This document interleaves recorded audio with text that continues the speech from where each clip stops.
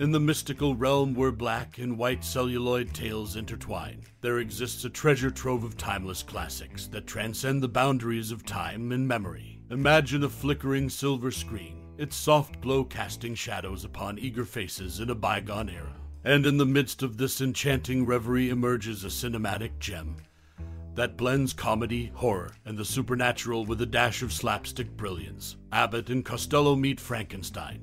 Ah, that moment when you first stumbled upon this cinematic marvel, perhaps through the creaky doors of an old theater or the flickering glow of a late-night TV broadcast. The year was 1948, and the world was introduced to a riotous collision of humor and horror, a meeting of the monstrous and the mundane.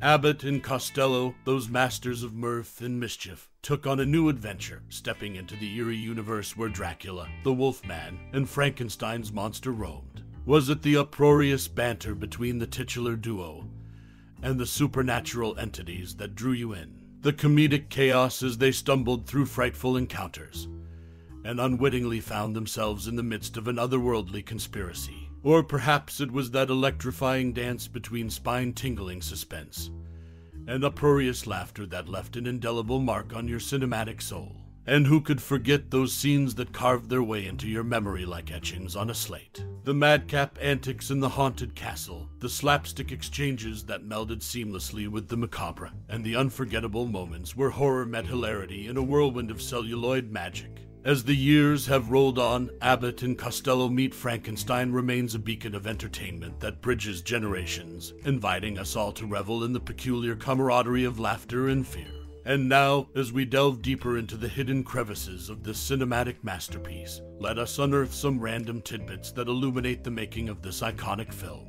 Prepare to be enchanted by behind-the-scenes anecdotes, surprising casting choices, and the curious twists of fate that brought this movie to life. From the drawing board to the silver screen, the journey of Abbott and Costello Meet Frankenstein is a tapestry woven with threads of creativity, ingenuity, and a touch of the supernatural. So, my fellow traveler through time and celluloid, fasten your seatbelt as we embark on a journey of discovery through the corridors of movie history. Our destination, the heart of Abbott and Costello Meet Frankenstein, where comedy meets the macabre and the extraordinary dances hand in hand with the ordinary. Join me, want you, me, want you, me, want you. Abbott and Costello Meet Frankenstein, the 1948 comedy horror classic, not only brought laughs to audiences, but also left a profound impact on unexpected figures. Grateful Dead's Jerry Garcia, haunted by the loss of his father, found solace and fascination in the film's three iconic monsters. Their eerie presence resonated deeply, ultimately inspiring Garcia to delve into music, filmmaking, and artistry. Beyond its effect on Garcia, the movie's eclectic genre fusion caught the attention of none other than Quentin Tarantino. The film's masterful blend of horror and comedy served as a guiding light for Tarantino's own exploration of genre boundaries and his works. The influence is a testament to the enduring power of Abbott and Costello Meet Frankenstein. Amidst the laughter and cinematic inspiration, the film also cleverly wove in a reference to popular culture. In a scene where Sandra attempts to charm Wilbur, she quips, ... so round, so firm. To which Wilbur responds, so fully packed. This exchange playfully skewers Lucky Strike Cigarette's iconic tagline, a staple of advertising history. The tagline had even made its way into the realm of music, with a hit song by Merle Travis the previous year. Abbott and Costello Meet Frankenstein continues to stand as a beacon of creative melding, drawing unexpected admirers and shaping the artistic trajectories of legends like Jerry Garcia and Quentin Tarantino. Its ability to seamlessly blend genres and poke fun at cultural touchstones cements its legacy as a cinematic gem that transcends its time. Abbott and Costello Meet Frankenstein, a glimpse behind the laughter in 1948. The silver screen offered a unique blend of horror and comedy, seamlessly woven together in the film Abbott and Costello Meet Frankenstein. This cinematic gem, originally budgeted at $759,524, exceeded expectations with a final cost of $792,270. While the film's financial figures raised eyebrows, the dynamic duo of Bud Abbott and Lou Costello commanded attention, receiving $105,000 for their comedic prowess. One standout scene featured Wilbur unwittingly perched on the lap of Frankenstein's monster. This comedic masterpiece required numerous takes, as Costello's improvisational genius prompted fits of laughter from Strange. With each take, the boundary between actor and character blurred, creating a hilariously memorable moment. However, the film held more than laughter. It marked a significant milestone.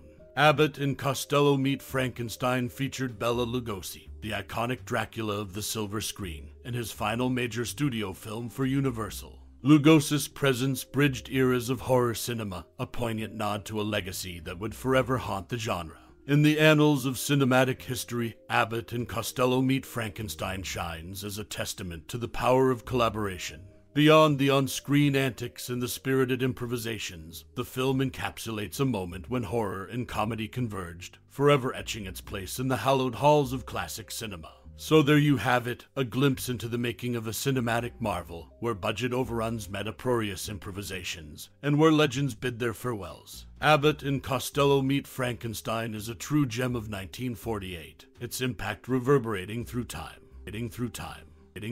Universal classic collides with animated creativity. Dracula takes flight in 1948 seconds. Abbott and Costello Meet Frankenstein in the annals of cinematic history. The 1948 film Abbott and Costello Meet Frankenstein stands as a testament to both horror and humor, blending the iconic Universal monsters with the comedic genius of Abbott and Costello. Amidst the macabre chuckles and timeless gags, one hidden gem shines brightly: the animation sequences featuring Dracula's bat transformation, brought to life by the skilled hands of Walter Lantz. Walter Lantz, acclaimed for his creation of the irreverent Woody Woodpecker, took an unexpected detour into the world of horror comedy with Abbott and Costello Meet Frankenstein.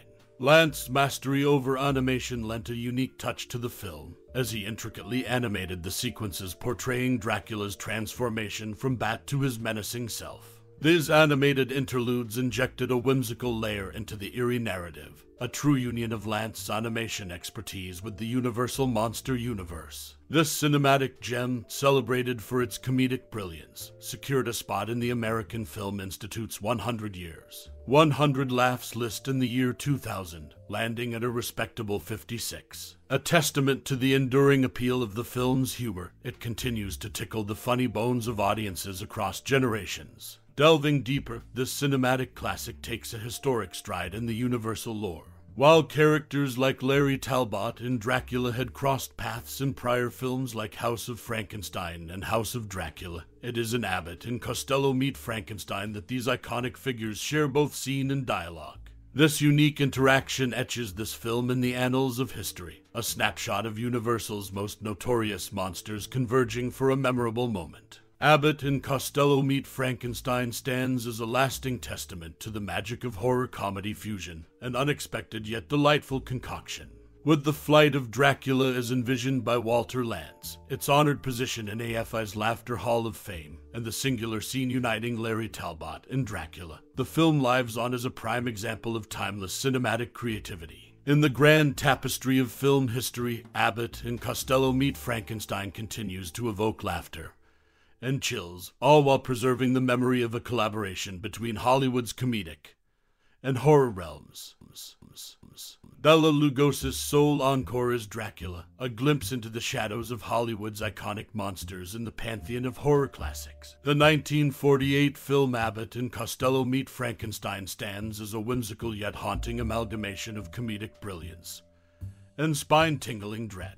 While the film's title duo, Abbott and Costello, brought their signature slapstick humor, the production carried a pivotal distinction that echoes through cinematic history. It marked the second, and ultimately final, occasion that Bela Lugosi donned the cape to portray Count Dracula in a feature film.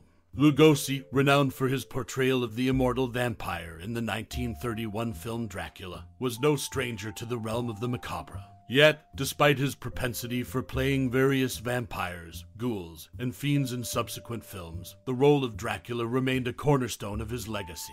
The serendipitous casting decision in Abbott and Costello Meet Frankenstein provided audiences with a rare encore of Lugosi's iconic performance. Behind this fortuitous casting lay a subplot of Hollywood intrigue. Universal Studios, the maestro of monster films, initially hesitated to engage Lugosi for the role. It was Ian Keith who stood as an alternative contender for Count Dracula, having been considered for the part in the original 1931 Dracula film. However, Lugosi's tenacious manager, armed with the conviction that Lugosi was the embodiment of Dracula, reshaped the narrative. A tete-a-tete with the head of Universal resulted in a dramatic reversal, securing Lugosi's rightful place as the aristocratic vampire. But it was not just Lugosi who breathed life into the film's iconic characters. Glenn Strange, a chance discovery on the Universal lot, underwent a transformative experience that would forever bind his name to the role of Frankenstein's monster. Makeup artist Jack P. Pierce stumbled upon Strange, engrossed in his portrayal of a pirate in a different film.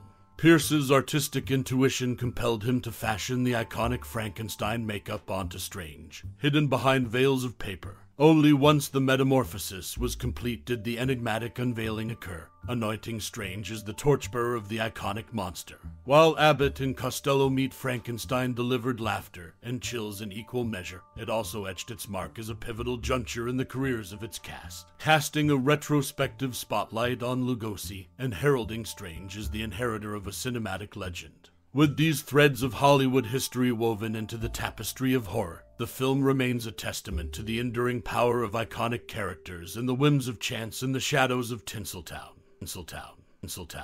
As we bid adieu to the reel of nostalgia, I urge you to pause and consider the remarkable dance of emotions that the 1948 classic, Abbott and Costello Meet Frankenstein, has woven into the fabric of our cinematic journey. Like a cherished old photograph, this movie serves as a portal to a bygone era, where the laughter of Abbott and Costello collides with the shadows of the iconic monsters. As the credits roll and the curtain falls, take a moment to reflect on the peculiar sensation that arises, a sense of kinship with the characters, a resonance with the humor, and a timeless connection to the magic of storytelling. Perhaps it's a vivid recollection of your first viewing, the company you shared, or the hearty laughter that echoed through the room. Or maybe it's the thrill of revisiting those eerie yet endearing encounters with Frankenstein, Dracula, and the Wolfman, all while being wrapped in the comedic embrace of our beloved duo. The beauty of cinema lies in its ability to etch itself onto the canvas of our lives. So, let us celebrate this shared sentiment, this cinematic bond that stretches across time and generations. I invite you to share your treasured memories, your reflections, and the pieces of your heart that this movie has claimed. As you unravel the chapters of your personal connection, let us revel in the tapestry of tales that bind us to this enchanting masterpiece. Thank you for taking this introspective journey with me. Your time and sentiment are deeply appreciated, reminding us that these threads of art and emotion are what make the cinematic tapestry all the more rich and splendid. Until we traverse another celluloid reverie, keep the magic alive. Warm regards, and may your memories of Abbott and Costello Meet Frankenstein forever dance in the light of your recollections.